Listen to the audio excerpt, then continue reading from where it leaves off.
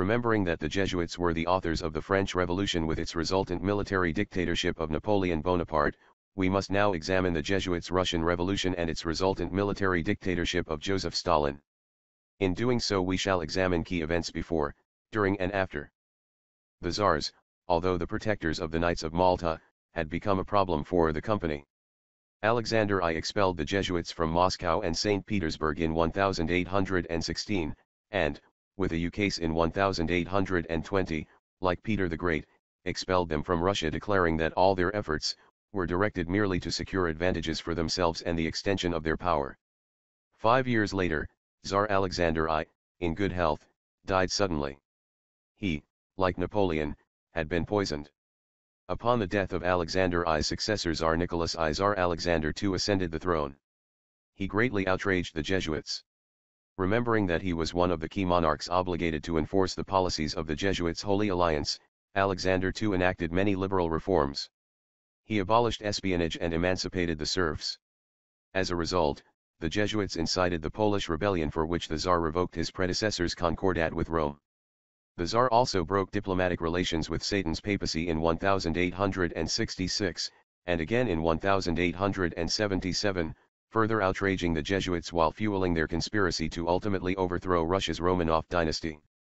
Finally, in 1882, the very year the anti-Jesuit Triple Alliance was formed, Tsar Alexander II, in laying the capstone of his reforms, had attached his signature to the proposed constitution of Russia. This the Jesuits would not tolerate. It violated the absolutism of the Holy Alliance and infringed on the temporal power of the Papal Caesar. If the Tsar's absolute monarchy became a constitutional monarchy with express limitations upon its powers, how could the Jesuits' infallible Pope eventually rule Russia in accordance with the Council of Trent? Those limitations would restrain the Pope's temporal power, disabling him from ruling the Russian people through the Romanovs. With a free Russia, the Jesuit general's grand design of submitting the Orthodox Church to the Vicar of Christ would never come to pass. The Jesuits had to act quickly. As they had used Masonic Mazzina to punish Pope Pius IX for proposing a constitution for Italy in 1846, so they would use the Masonic Nihilists to punish the Tsar for nearly succeeding in establishing liberal government in Russia. Pius IX was forced to flee from the Vatican to Gaeta, but Alexander II, who maintained liberty of conscience, would be assassinated. We read, Alexander II had progressed well with his great reforms and had attached his signature to a constitution to be adopted by Russia. The next day a bomb was thrown at his carriage, which killed and wounded a number of Cossacks, who accompanied the carriage. The emperor in deep sympathy left the carriage to look at the dying men, when a second bomb blew him to pieces. Alexander III, in coming to power, became a fierce absolutist. Though formally suppressed, the Jesuits used this tyrant to fiercely persecute the Jews with their many pogroms. Of one we read from the great Pierre van Possen, but more frequently the conversation turned to the persecutions that the Jews were undergoing in Russia. The Great War lay still in the future. I vividly recall that Sunday evening when a Russian Jew with a long white beard, who kept his hat on, ascended the pulpit and in broken German, told us the whole harrowing story of his people's persecution. His own wife and children had perished in the bloody attack. Before her death, the woman had seen the mob throw her 2 children into a burning oven. He went on to say that thousands of young Jews all over Russia had begun to arm themselves with revolvers, determined to defend themselves if the attacks should be repeated. The pogroms produced the desired effect. The deceived Jews developed a great hatred for the Tsar, just like the Jesuits.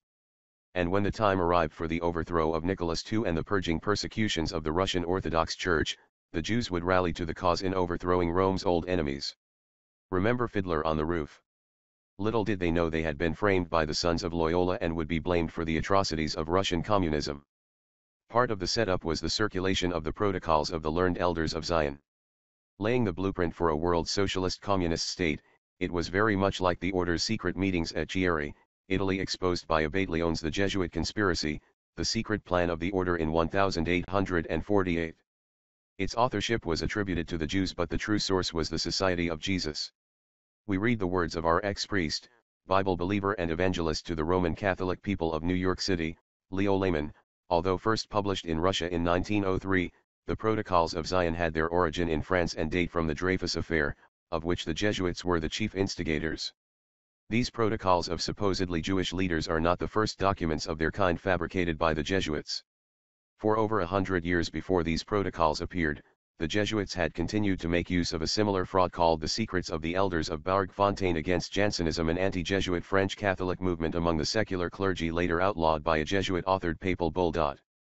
Alberto Rivera, one of our fearless heroes and a converted Jesuit, agrees, we were instructed that the Jesuits directed certain Jews who were loyal to the Pope, to write a document called the Protocols of Zion. When it was published, the Europeans went wild. Additionally, in the little town of Fatima, Portugal, 3 young children, ages 7 to 14, supposedly saw Mary appear 6 times between the spring and fall of 1917. This unbiblical, Jesuit-contrived, Lady of Fatima hoax, calling for the conversion of Tsarist Russia to Catholicism, was the religious propaganda used to incite and then unite the superstitious masses of Europe to attack Rome's ancient Orthodox foe with fire and sword. As a result, from 1917 to 1989 Russia would be conquered and then reduced to obedience to the Jesuit general's infallible Pope, using the Russian branch of the Sovereign Military Order of Malta. The Society of Jesus would launch the Bolshevik Revolution and brutal civil war, 1917 to 1922, it would then negotiate a secret concordat, a treaty between Lenin and the Pope, and establish the Inquisition through its Grand Inquisitor the thug Joseph Stalin, using his Jesuit-admiring hatchet man and head of the Cheka, Felix Edmundowicz Dzerzhinsky, whose father, Edmund Dzerzhinsky, was a Jesuit-controlled, Polish Roman Catholic priest. Stalin would purge the nation of its Protestant and Baptist churches and, toward the end of his life, attempt to kill every Russian Jew, 1922 to 1953. Excerpt from Vatican Assassins by Eric John Phelps.